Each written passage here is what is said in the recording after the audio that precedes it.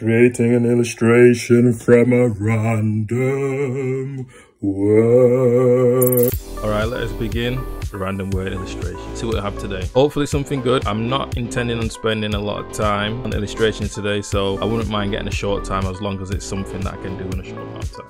Okay, first word, exception. I'm really not feeling this word. I don't know what to do for exception. This is a definite shuffle. Out of my 3 shuffles, this one's gotta go. Cause. That's my first shuffle. I can't do this. What can I do for cause? I have no clue. Shuffle again. Casualty. What is going on? I mean, casualty is not too bad. Hospital, an ambulance, broken leg, bandages. It's not too bad actually, casualty. But I'm just worried about the time because for casualty, I would need no less than 20 minutes, I think. I'll probably do a hospital. I've done 2 shuffles already. I've got 1 more. I think I don't want to risk shuffling again. I've got 1 more shuffle here. I'm not doing it. It's too risky to shuffle again. So I think I'll keep casualty. Let's just hope I get quite a bit of time, and I'll have to think about what I can do for it. Here we go then.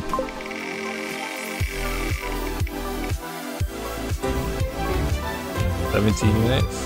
I'm gonna shuffle again. I think I can do better than that. Spin again. 50 minutes. I don't want to spend that long on it, so I'm gonna do 1 more shuffle. Whatever comes, I'm just gonna do it. 50 minutes is a long time.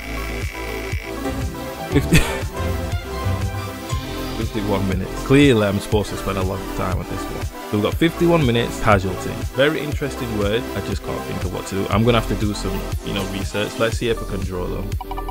With this one, it would be ideal to be able to draw, and of course I get to draw, so clearly they want me to do something good. They've seen my other illustrations, they're thinking it wasn't that great, let's give you a bit more time to do something that people might actually like. But before I begin, because I can draw, I'm going to obviously get something. Okay, let's do some research first. It's going to come up with the TV show, isn't it?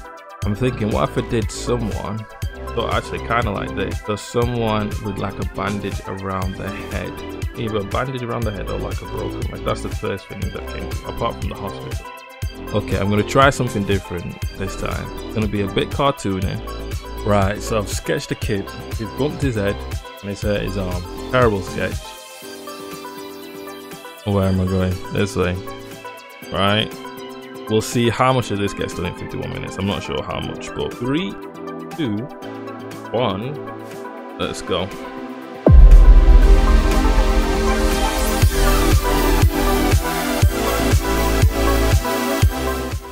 What a very interesting word to have. Casualty. Now that is a very interesting word. You could go so many different places at the same time. There's not much places that you could go. Like, what exactly do you do for casualty? I had in my mind to do like a hospital or a sort of ambulance, but I felt like that maybe was more associated with emergency.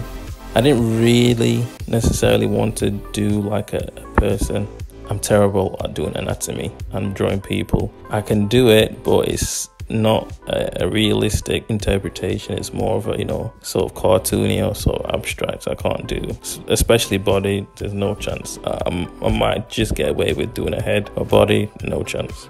A broken sort of leg or arm was also in my sort of thinking process, but obviously I ended up doing this kid with a bump on his head. It's not really casualty because I feel like casualty is something more severe, more fatal. I suppose it's getting there.